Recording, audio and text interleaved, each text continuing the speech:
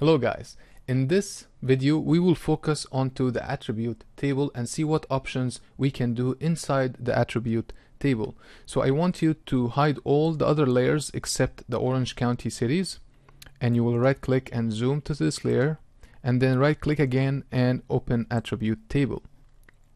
So here we have the table that represent the features we have in this layer and also shows us the data we entered before. So let's start by what the table look like. So this called columns or fields, and this called rows. And the rows represent one feature. Each row represent one feature, and when you click on it, it will highlight, and when you double click on it, it will zoom to this feature. And you can also select multiple rows at the same time to highlight it on the map. If you click on the icon on the top left, it will clear the highlight, or you can also clear the selection from here. So now we have on the top here the name of each field, and we have the data inside of the table. And when you see an asterisk next to the field name, that means that this field you cannot change the values inside of it, and you cannot change the field name. Other than that, we can change the values of the other fields. So now let's check the table options we have right here. First thing we have is find and replace. And find will try to find a value inside a certain field that you are selected. So if I have this one selected here, the city name, and I want to search for a city called Costa Mesa, find next, and you will see that the Costa Mesa value have been selected for me, and when I click on it, it will be highlighted for me right here. The second option we have is select by attribute, and here you can define a specific query to select based on this query, and we will focus more on this part in the select by attribute video. The next option is to clear selection, and when you click on it, any selection on this table will be cleared. Here to switch selection, and that means select the unselected and unselect the selected. So right now I have nothing selected, so if I click switch selection, everything will be selected. If I clear all selection and selected few records, and I come here and say switch selection, as you see here, the selection have been switched. And then here you can select all, and you can clear selection again. And here add field, as we saw it before, and after that we have to turn all fields on. So for example, here I have this field I want to hide, so I can right click on it and say turn field off, and now I cannot see this field anymore, so I can come here and say turn all fields on again, so now I can see this field back again. Sometimes you have a lot of fields, like maybe hundreds of fields, and you need to hide some of these fields just to make sure that you are focusing on the fields you want to work on. The next option we have here is show field alias, and here remember when we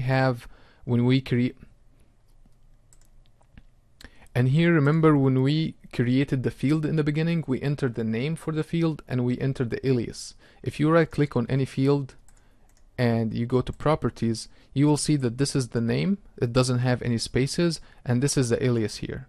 So from this option here, you can show field aliases, or you can show field names. So as you saw here, now the field name is used instead of the field alias, so I'm gonna put it back again, and now the alias is showing in the table right here. And then the next option here, arrange tables, and all the options here is not visible because this only works when you have several tables shown right here. So for example, if this feature class have a relationship class or a table associated with it, you will see that you have an option to switch between the tables here, and from this option here you can arrange this table showing on the bottom based on horizontal tab or vertical tab. And when we create a relationship class, we will come back here and I will show you how to switch between them. Here you can restore the default column width. So for example, if I am here and I'm working on my table, I'm changing the width and I'm changing how my table looks like, I can come here and restore it to default. The next option we have the field order, and also you can select one field and you can move it anywhere you want, and you can change how this orders looks like, and you can come back here and restore this order again. Joins and relate, again, we are gonna create a separate video for that. You can achieve join and relate from different options, like from here, or from the layer properties, or from the layer menu. And here you have the related tables. As I said, if you have any relationship classes associated with this feature class, or if you have tables connected to this feature class, it will show up right here. Here you can create a graph out of this data right here, and we are going to create a separate video for how to create a graph from the data right here. The next thing we have is add table to layout. So if I am in the layout view and I want to add this data right here, I can come here and say add table to layout, and you will see that my table information have been shown up here, and I can change how this layout looks like. So I have my data view under the map. Let's go back to our data view, and the next option we have is reload cache, and reload cache will kind of think about it like refresh. If you make any changes and you cannot see this changes take effect, you can reload cache here to refresh your table and refresh your feature class. Here you can print this entire table, and here you can create a report from this data. So let's see how that looks like. So we are going to create a report. Here you select which layer you want to create the report from. So we are going to keep it the same one we have right now. And you can select which fields you want to show into your report. You can multi-select them. So I'm going to select the city name, area, and average house price. I'll put them right here to show them in my report. I'll go next. I'll go next, next, next, next, next. Click finish. And now I have a report will be generated for me from this table right here. So I have the city name and I have the average house price. So you can print this one as a PDF, or you can print it and share it with anyone. Now the next option we have is export, and again export is similar to when we had export to the feature class, and here you have the options to choose how you want to export it. So let's say, for example, I can choose text file.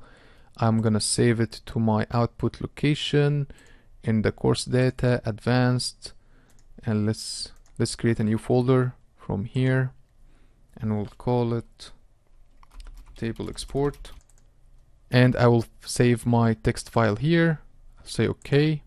The export is done, and we will go to our folder location and we'll open this text file, and you can see here that you have your data with comma separated. You can also change this extension here. If you want to have this file as Excel file, you can change it to CSV, and you say yes, and when you open it, you will see exactly how your data looks like it looks on the table on ArcMap. So as you see here, you don't have the option to export to Excel file, but you can export it to a text file, and then when you go here, you change the format from text to CSV, or you can open it, right click, open with Excel, and it will look like that, and you can share this table with anyone. So let's go to our map again and see the last option we have is appearance. And appearance, here you change how your table looks like. So you can change the appearance of the field name, like the font size, the color, or what type of font. Let's say, for example, I want to make this the font size to be 14 and make it red, and say apply. And as you see, the entire font has changed it for me. I'm gonna put it back again, 12 black, apply.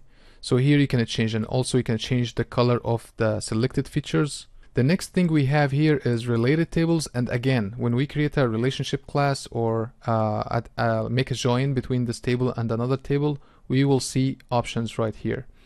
Here we have select by attribute, again similar thing like when we open it from here, select by attribute, and here is switch selection, and here clear selection, and this one here is zoom to selection. It's like double click on this one right here. And the last icon here we have is delete selected, and it's disabled right now because we need to have our editing session open in order to be able to delete, or in order to edit any fields right here. So if you want to edit any fields right here by coming here and changing the value, you need to have your editing session started. So we are going to stop the editing session, And the last thing we have on the bottom here, you have paging. Let's say you have thousands of records for this layer. It will show up in pages here, and you can move from a page to the next page. And here you can show all records, or for example, if we have some selected features here, you can also say show only the selected features or show all records.